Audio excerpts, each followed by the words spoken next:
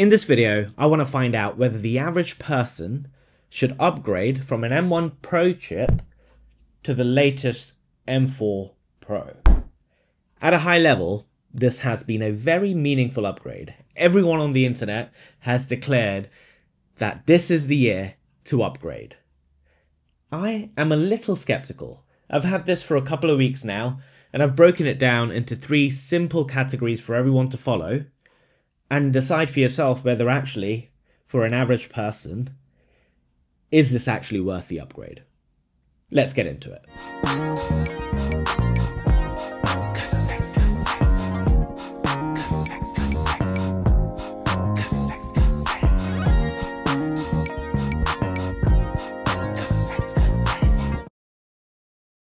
First of all, let's get all the differences, or rather the similarities, out the way. It's the same screen size, the resolution, albeit this one can get a little brighter, well, twice as bright as the M1 Pro. But let me tell you, it's cloudy out there, and there is no chance in hell I'm taking a brand new laptop out of my bag in a park somewhere in London.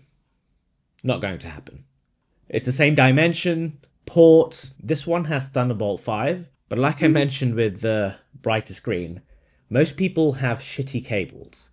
And no one's going to be spending £400, Great British pounds, on an SSD drive which is compatible with the Thunderbolt 5 and the faster speeds.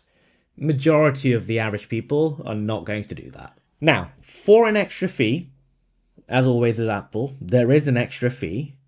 You can get a matte screen like this. Here are a couple of comparisons for you to look at to decide whether the extra £150 is worth getting this screen for. My boss seems to think I'm blind, and he thinks the original screen is better. I love it, and you can see why in this comparison, right? The glare is completely gone, and I love it. And finally, the other big thing that they're giving away for free this time around is a 24 gig memory upgrade. With the M4 Pro chip, you now get 8 extra gig of RAM for your Chrome browser to eat up. And finally, there's the M4 chip, the reason you're here.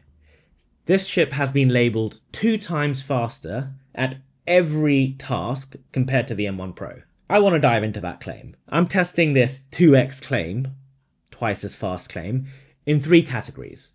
1, the everyday tasks. Number 2, everyday specialized tasks, which is my job. And number 3, every now and then specialized tasks, which is YouTube and what I do for YouTube. Let's see how it does. So what are these everyday tasks? Well, these are tasks that me and you have to do every day, whether it's at work or home, browsing the internet, going on Slack or MSN Messenger or Zoom, hopping on a call with a beautiful background while still working. Pretty much everything that every normal person uses a laptop for. Now, is the M4 Pro faster at these tasks? Maybe. I mean, is it noticeably faster than the M1 Pro? I couldn't notice the difference between these two M1 and M4 Pro chips. Sure, it might be faster, and the benchmarks say that it's faster, but opening the browser, watching Netflix, Zoom, Slack, Teams, all those things are just as fast, and I haven't noticed the difference.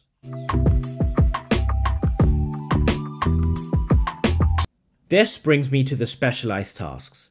Now, these are tasks that are specialized, hence the title, but these are tasks that only you and I can do in our particular industry.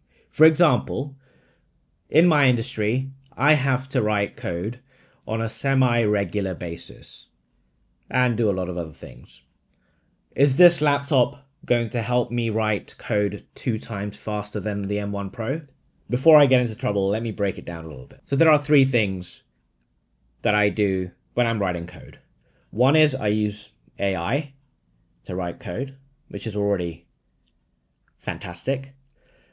Number 2 is I have to do some testing on it, so maybe go on the browser and test out the code that I've written. And the third thing that I have to do is write some tests which would test the code that I've written in the first step that I said. The first one, it's not really going to help me with because AI is already fantastic and not much else you can help me with. Browser testing or like manual testing, again, it's not something that the M4 Pro chip will excel at.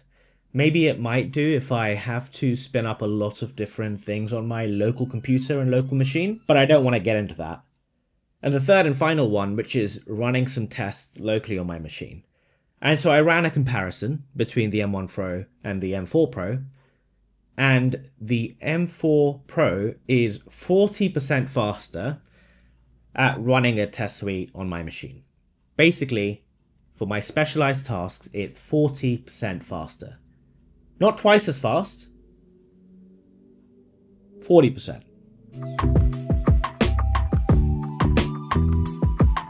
Finally, this brings me to what I'm doing right now. Videos and editing videos. How much faster is Final Cut Pro? Is it twice as fast? Well, I exported the same video twice on the M1 Pro and the M4 Pro. And yes, the M4 Pro is faster, but it didn't export the video in half the time. It only exported it maybe 15 seconds quicker than the M1 Pro. You notice 15 seconds? I mean, I can wait 15 extra seconds and have the M1 Pro.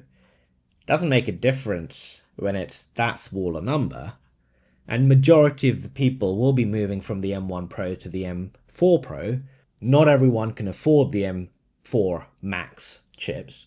So that is the test that I did, and a little underwhelmed by the short gain that I've had in the M4 Pro. Now, there is another test that I did with Final Cut Pro. Final Cut Pro 11 now has magnetic masks, which apparently uses AI. Not apparently, it does use AI to figure out the subject, the landscape, the body of the object that you're trying to mask, and it will clip that item for the entirety of that video. What I was surprised by is that actually on the M4 Pro, it is almost twice as quick at doing the magnetic mask than the M1 Pro. That is surprising. So yes, the M4 Pro is twice as fast in some things than the M1 Pro. But is it twice as fast as the M1 Pro in everything else? Not really.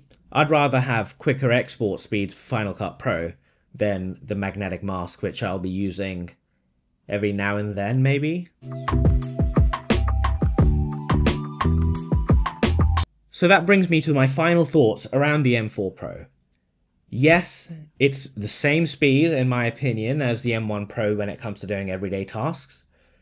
Yes, it's 40% quicker at doing some specialized tasks that I do on a day-to-day basis for work. And yes, it's quicker at doing my video editing workflow or Lightroom workflow for photos and videos, but it's not twice as fast. So as much as everyone else on the internet has been raving about the M4 chip, and maybe they've only tested the M4 Max because majority of the influencers get M4 Max from Apple because they want to test the latest and greatest. They're going to give them the best amount of memory, the best amount of storage space, whereas us normal people can't really afford that. So for an average person who's going from the average M1 Pro to the average M4 Pro, the difference isn't twice as fast, it's fast. So this brings me to my closing thoughts, and whether or not I recommend you upgrade to the M4 Pro if you have the M1 Pro. Short answer is no. It's not twice as fast at most things. It is twice as fast in a few things, and if those are the few things that you do on a daily basis, then you're probably going to get the M4 Max chip and not the M4 Pro chip. The average everyday person, like me and you, is likely going to upgrade from M1 Pro to the M4 Pro. And at that point, the difference is there. I can see it. The numbers are saying that yes, it's faster, but it's not twice as fast. And at that point, maybe you should think about not upgrading to the M4 Pro this time round and wait for the M4, M5 Pro.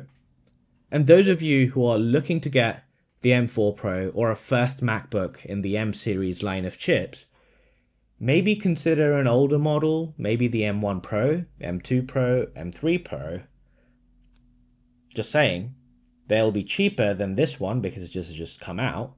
And unless you need this matte screen, you might find better deals for the M1 Pro chip secondhand.